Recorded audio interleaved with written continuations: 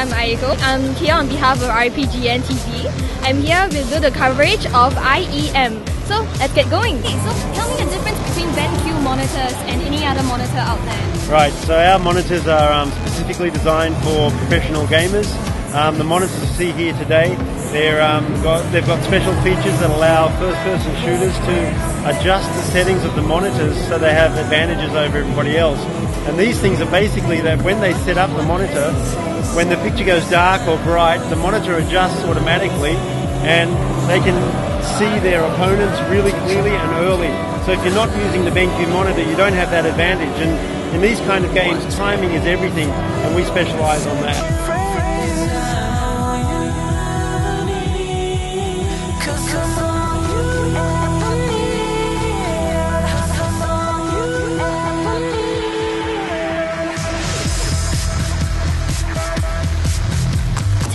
Difficulties do you have bringing such a huge event to Singapore? Well, first of all, it's a global program, so there's not, I don't say a difficulty, there's always challenges of bringing this whole set with 1,100 square foot of space of exhibit properties all over the world.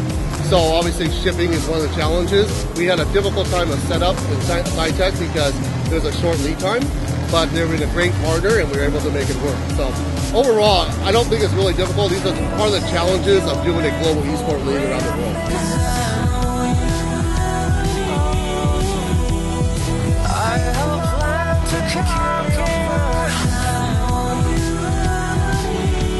What are the steps you need to take to further esports?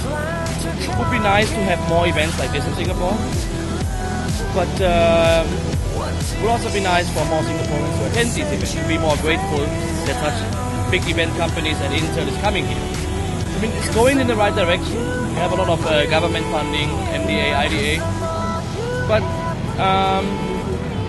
just keep on going, but maybe with a little bit more drive and yeah, that's it.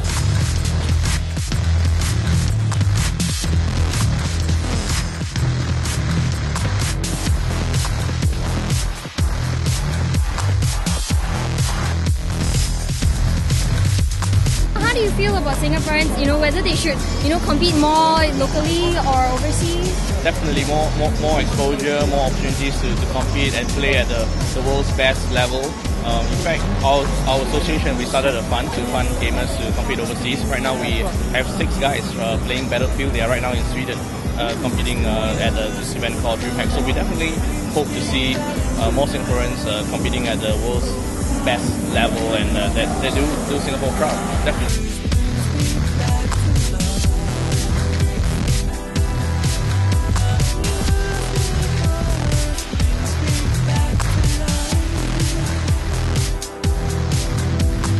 Okay, so tell me why this event? Right, look, we feel we make the best monitor in the market for professional gamers. This event is the Intel Extreme Masters. Intel lead their field. They have the best product in the market for what they do. We only want to be associated with the best. So our product is not cheap, but it's the best product. So this kind of event brings out the best. It brings out the best gamers. It brings out the best sponsors.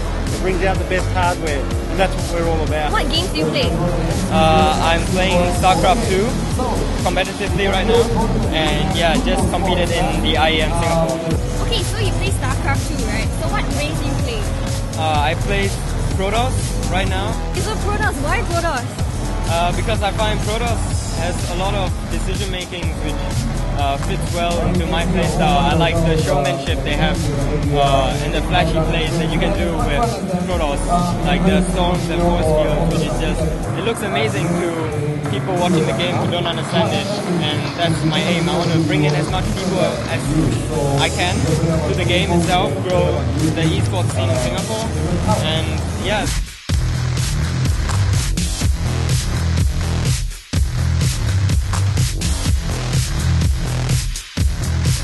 How do you feel about this event?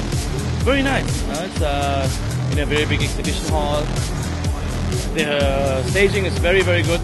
The games are good. And we all like ESL. Great event. I think it looks like Intel has brought the consumer electronics shows all the way from Vegas here to Singapore, and they're doing a great job. Nice setup for IEM, very professional. I think the Singapore gamers, consumers are really benefiting from this experience. Wonderful.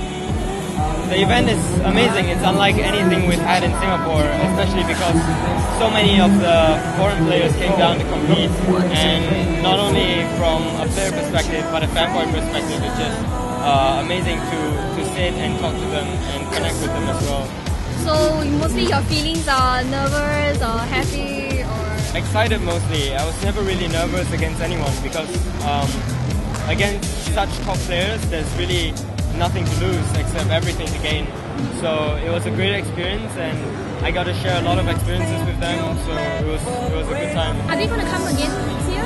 Well, obviously, we always evaluate where we decide where we go. I mean, next year is next year. We don't really have the budgets approved yet. But if we do get approved, we definitely want to come back to Southeast Asia because we are a global league. We've been absent from Southeast Asia for 4 years. So that's why I was so excited to come to Singapore.